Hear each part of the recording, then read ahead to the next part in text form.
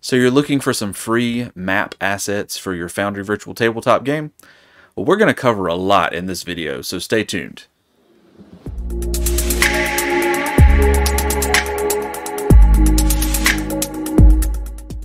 What's up, gamers? I'm Josh, and this is Copper Dragon Games. On this channel, we talk about Dungeons & Dragons, from virtual tabletop resources to DM tips and product reviews and more. Today we're focused specifically on free art assets that you can download for your Foundry Virtual Tabletop games. If you love Foundry Virtual Tabletop as much as I do, you may enjoy the resources I've collected in the link above, and don't forget to subscribe so you don't miss my future videos. But enough of that, let's talk about the artwork. Today we're going to do a brief overview of 15 different add-ons for Foundry Virtual Tabletop that include things like Battlemaps and town maps and that sort of thing. Lots of mapping resources that'll save you time and make your game look awesome. But with all that said, let's jump right into it. So I do want to point out that I've only picked one from each artist's map pack. Some of these map packs have dozens of maps included, and I will not take the time in this video to go into detail on each one. If there's interest and you want to see me take a deep dive to showcase one or more of these artists, feel free to leave me a comment below and let me know which ones you want to see more of. But I would encourage you to just go to their add-on page and check out the artwork yourself. The primary reason for that is, for the purpose of this video, I've disabled almost all of my other add-ons. You can see with the logo here that I still have Token Magic Effects active so that I could highlight that, but otherwise I've turned almost everything off. Some of these artists have shared maps that are very add-on friendly, and they may incorporate some add-ons that a new user might not have installed yet. So I, in a similar fashion, have disabled all of mine, both to make this video friendlier to new users, but also to not do a disservice to any of these map makers. I would hate to showcase one set of maps with all the perks enabled and make it look much more fantastic than its neighbor in the video when I just didn't have the right combination of add-ons downloaded and installed to show off a particular artist at their best ability. Instead, I'm showing off the base level for everyone, regardless of what add-ons you have installed.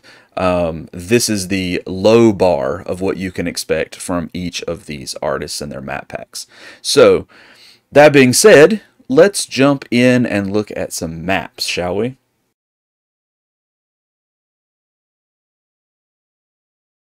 We're starting out with the Baileywiki Maps pack.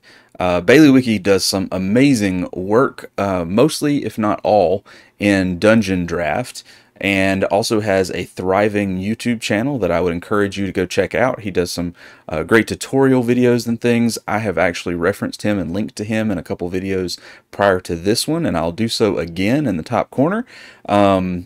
Just great work going on over there. But we're going to take a quick look through of this map. This is the church. It's one version of the church. This is the brighter, holy version of the church that comes with the free map pack. He's got plenty of other resources in the free map pack and also some Patreon resources. I'm not a member of his Patreon, but I have used his free content on occasion, and it is amazing. I've also learned a lot from his YouTube videos. One of the cool things about Baileywiki's map packs is that you get multiple floors of the same building on the same level. You see here we have the main level and then an upper floor and then the roof itself down here. And then we also get like catacombs under the church, which is pretty cool. I particularly like that there are these optional bits down here. You could take these, for example, and replace some of these corner pieces if you want to change the style of what's going on under this church.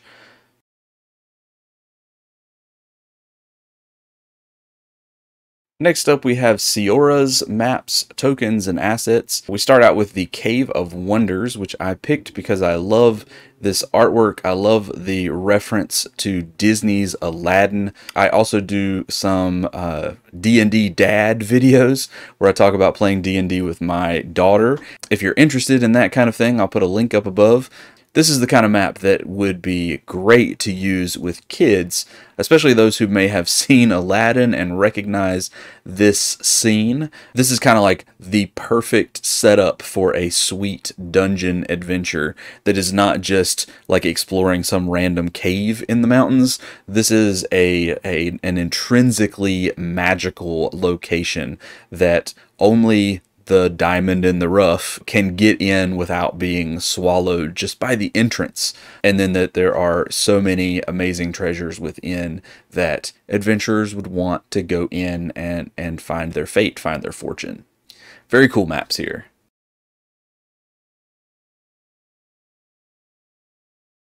Next up we have Jack Kerouac's animated maps.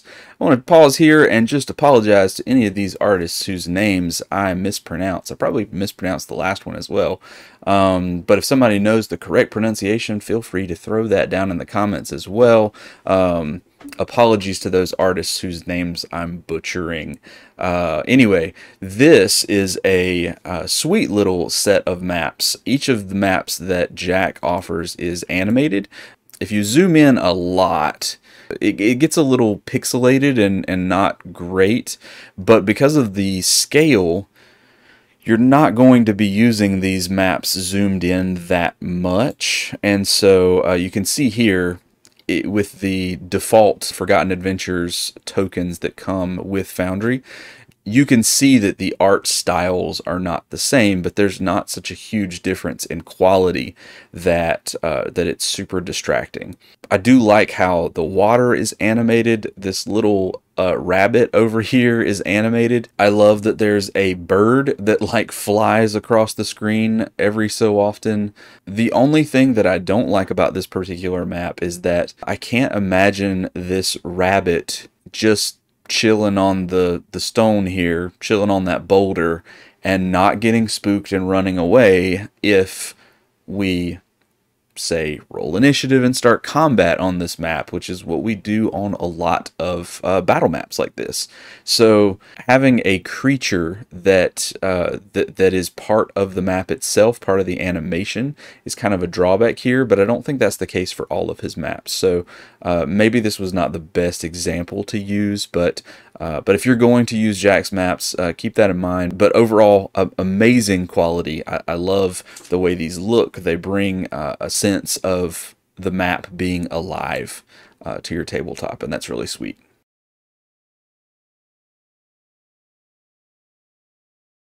So next up we have Domille's Wondrous Works, and I picked the Big Booty Boat, which is a name that just, how do you say that and not chuckle? I don't know. Anyway, but it's the Big Booty Boat, and I love how this map comes with the lighting effects already set up for the map. I mentioned earlier that I had all my add-ons disabled, but this is one of those core Foundry features, the lighting effects, that you don't have to do anything fancy to set up. You don't have to install an add-on. There are some add-ons that modify it, but this comes standard. So even with all the add-ons disabled, you can download this map and open it, and you'll have these lighting effects. Now I do want to point out that with this map, I had to raise the lighting when I opened it. By default, it is a very dark scene, which makes sense with the lanterns on and everything. But even for a night scene, it was a little dark for my tastes. Either way, that's easily adjustable in the configuration settings. You just go to configure and change the darkness level. So I believe by default this was like almost all the way up. But this is still a super cool set of artwork. The style is great. The lighting effects being included is great. And it's got a name that you can giggle about, I suppose.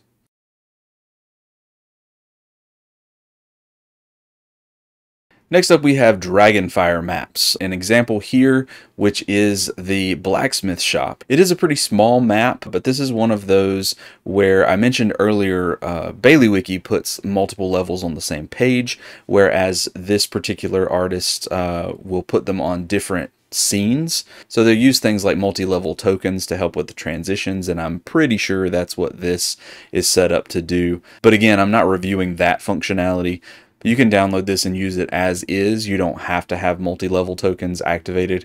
But I love how much detail is in this map. It's got the blacksmith shop here, which your PCs are likely to come into and do some shopping. But if they ever have an opportunity to explore the rest of the house, they're going to find this little, well, I guess it's not little, that's pretty big. There's a teddy bear on the couch. That's interesting. There's a washroom with a full bathtub. That's interesting. All these cool little like storytelling details that you don't find in a lot of town maps. If you are really interested in having a generic map that you can add flavor to after the fact, then that might be a drawback here. But I love that. I mean, I keep coming back to the teddy bear. Like, what does that say about this blacksmith? Does this blacksmith just have a really childlike heart and love teddy bears?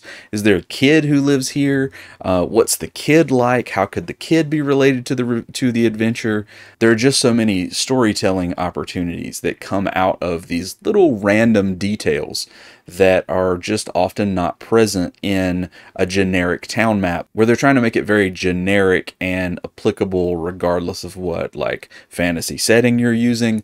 This takes it a step further and says, you know what, this could fit in a generic fantasy setting, but also the characters who live here are characters, and here are some details that you can use to expand on them. And I find that really refreshing and a really cool bit about these maps that makes me want to use them more in my games.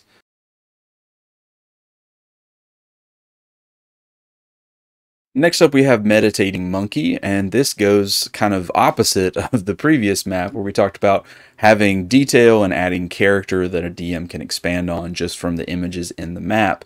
And you can see this dungeon area, Dungeon Cave Ruins #1, is pretty bare. I mean, you got some flames and things here, but most of these side rooms are pretty empty except for the occasional rubble. And if you're looking for a map that is kind of a blank slate for you as a DM to fill in the gaps, something like this is perfect because it gives you the structure without filling in many of the details. There are some. You got these columns here, you've got the flames. And that being said, this dungeon, even though a great deal of it is kind of a blank slate, it has a centerpiece. It has a set piece that kind of pulls it all together and makes it more interesting than just a generic dungeon map. So you've got down here near the bottom of the map as your players travel southward, you have this really interesting door that is already set up as a locked door, and you have this super interesting thing. I don't know what this is supposed to be honest, but it makes my imagination run wild. I don't know if this is a portal to another dimension or to another plane, I guess in D&D terms. Is this actually an orb that's floating over a pool of something? I don't know. We're 2D here and looking at it from above, so we don't know for sure, but I can see this being described many different ways, and it being the centerpiece, a set piece that is central to an epic encounter in this space.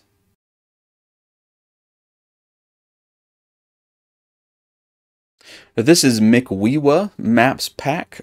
Another name that I'm probably butchering, and I apologize. But anyway, this map style is very simplistic, very it has almost that cartoonish look. It's not my favorite. This map has merit, but for my own games, I don't really use the more cartoony maps typically. I have gotten so used to the Gabriel Pickard and Devin Knight combo that the cartoonishness of artists like the Forgotten Adventures group and Tom Cartos, for example, that's about as cartoony as I go with my maps. But that being said, this map has merit. I love that there is so much elevation change in the same small, relatively small area. I can see this being used with some add-ons that let you modify visibility based on the height of a certain area, being really interesting, and having a combat where, even though it's a relatively small map, you can't see all the combatants. There's a big feature in the middle. Really interesting map. I like it. Like I said, it's just not the style that I tend to use in my games.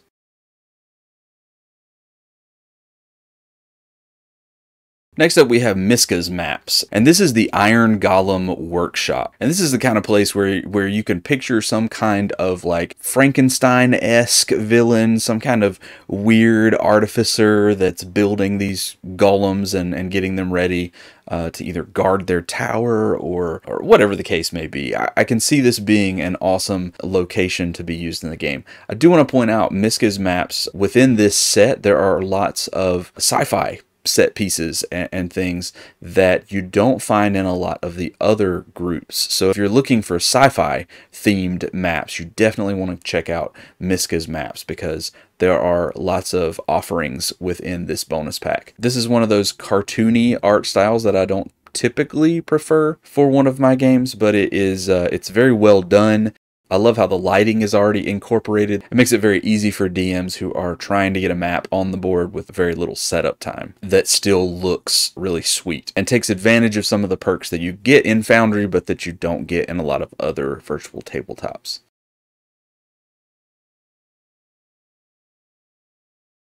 Next up, we have Moonlight Maps, and this one I love. I'm not really sure about the scale of this map. It's really interesting that these mushrooms look so big, and I think these are tree roots that line around this pathway. This is super interesting. I love that this map matches the autumn leaves effect so well that it almost looks like the map was drawn or painted with that autumn leaves effect in mind. And that is another animation that comes with Foundry. You don't have to add anything fancy to get that going for you. But I love that the scale of this map is not quite clear. Either these mushrooms and these tree roots are either ginormous, or our player characters are incredibly small creatures. Maybe they got a reduce spell curse. I don't know, but it's interesting to me how this plays out. I guess with the leaf size, this is in the middle of some ancient forest where the mushrooms are as big as regular trees and the trees are as big as mountains. I don't know, but it's cool. Definitely well done. There's also an interesting thing about this map that I like.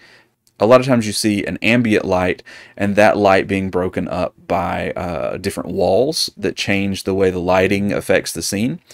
This scene is interesting in that instead of going with that direction and adding walls that would block some of the light, they instead just put these little narrowly focused light sources to simulate light shining through gaps in tree branches and foliage. And I find that really interesting. I haven't seen that done in a lot of maps for Foundry. I haven't seen that done in a lot of maps in general, and I like it. It might be a lot more common than I'm giving it credit for, but it's just a cool little, oh yeah, that's a cool way to simulate that. That makes sense. I like it. Anyway, excellent maps. I love Moonlight Maps, and will continue to use them in my own games.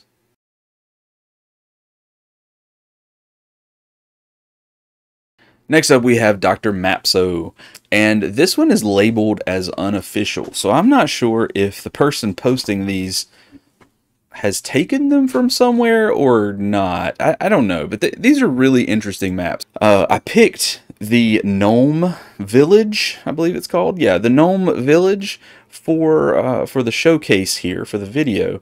Even though this map style is a little more cartoony than I would prefer, the map is just kind of whimsical, and I can see it being used to convey a mood of, or an atmosphere of peacefulness and safety. I can see a DM, even though it's not generally my style, I can see a DM using more dark, gritty scenery for the open wilderness where things are dangerous, maybe dungeon scenes, that kind of thing, and then reverting back to a more playful, cartoony art style like this for their safe spaces, for their points of light, so to speak. It's just very interesting artwork, and I appreciate it. I like this, even though it's not really my style.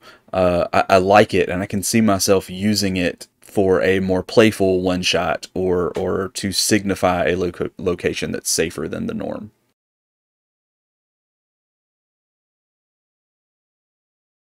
Next up, we have Milby's maps, and we are showing off the Assassin's Monastery, or Monastery, I guess, depending on where you're from. But anyway, this is a really well done map. I really love that they have the little side cutaway view. I feel like we don't get that as often in artwork as we used to. That might just be my impression from some of the art that I've seen recently, but it seems like as a D&D fantasy RPG community, we have moved more toward these top-down battle maps and have neglected a lot of these side views.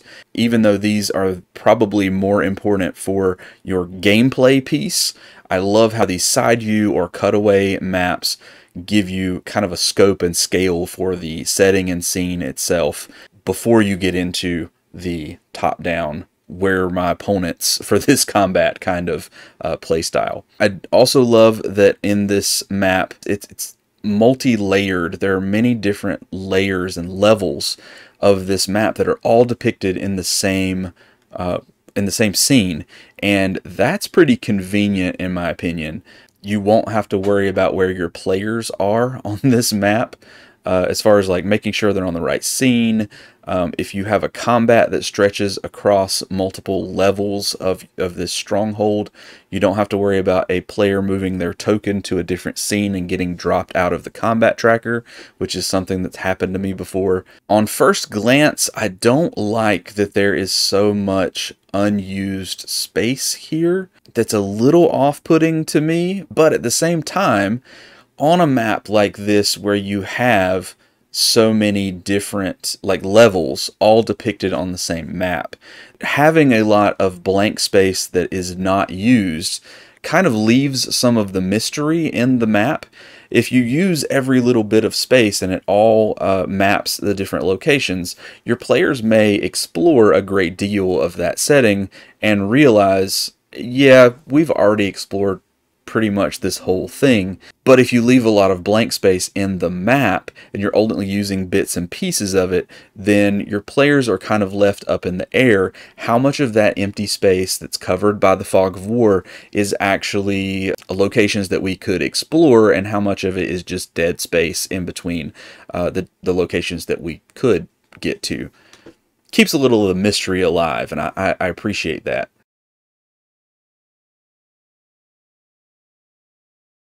Next up, we have the SpellArena battle maps. This one in particular is the Dwarven Forge, which I like not only because we need more Dwarven Forges in our game, but because I really miss playing D&D in person sometimes and using all my Dwarven Forge scenery and terrain. But anyway, we do have this really sweet map, huge golden dwarven head with an open mouth where you can see the burning coals and such. What I really like about this map is that it looks animated, but it's not. The artist for this map used some very creative applications of lighting effects to make it appear as if this map was animated, when in reality it's actually just a flat image. Now, in the end, does it matter? I don't think so. I think having just a flat image that you're able to animate with the lighting effects that are included in the Foundry system is pretty sweet. A creative way of using those, and I'm impressed.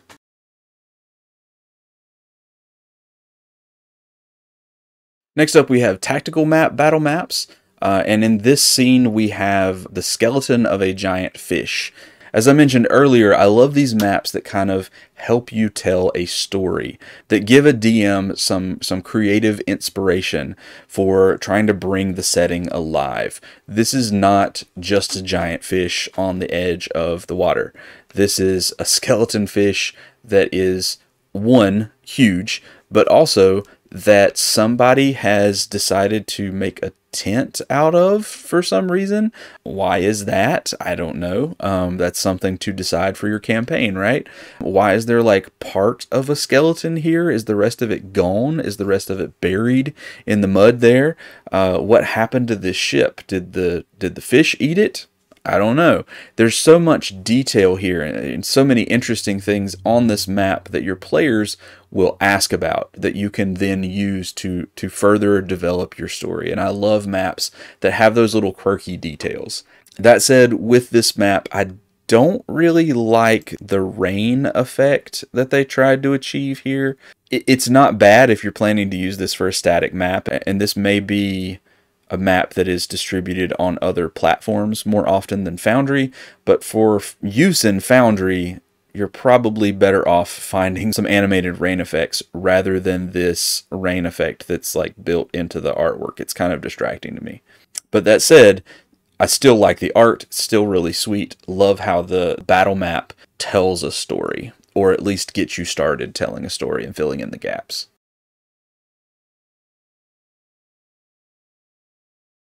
Next up, we have the Mad Cartographer with this little self-contained map, this little cave section called A Strange Thing that doesn't appear to have any exits, at least not in the cave. Why are there no exits?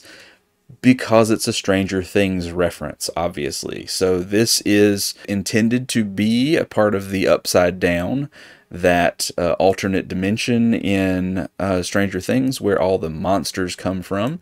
And you can see the, actually let me turn here, you can see over here on the side of the cave the Christmas lights and the writing on the wall, which is kind of a throwback to the scene in the first season where Winona Ryder's character, can't remember her name, Will's mom, is trying to figure everything out.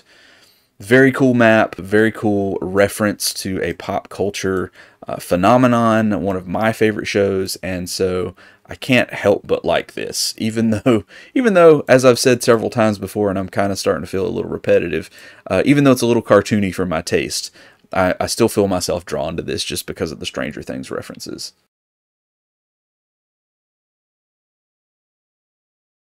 Next up, we have the Ostenwold Starter Town by Tom Cartos. Amazing work on this town here. This is the only map that I'm showcasing that is more of an overland map and less of a battle map, unless you're trying to run an encounter or set of encounters like, for example, in Storm King's Thunder, where you have giants attacking towns, then this could be a really cool starting point for a set of encounters like that. But the cool thing about this map is that lots of the different locations in this town are named and numbered here.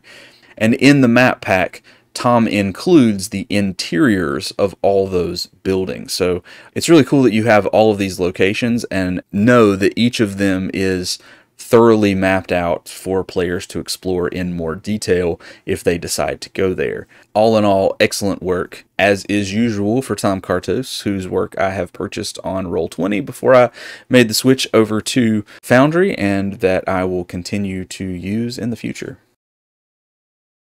So there you have it, folks, the 15 Foundry add-ons that are amazing sources of mapping artwork for your game. If you enjoyed this video and found it helpful, make sure you do all the liking and subscribing and commenting and all that good stuff that everybody asks for. If there's another source of artwork that you love that you'd like to give a shout out in the comments, I'd love to hear it and check out the artwork that you use in your games. And I'll be back soon with more Dungeons & Dragons content in the next video. See you soon.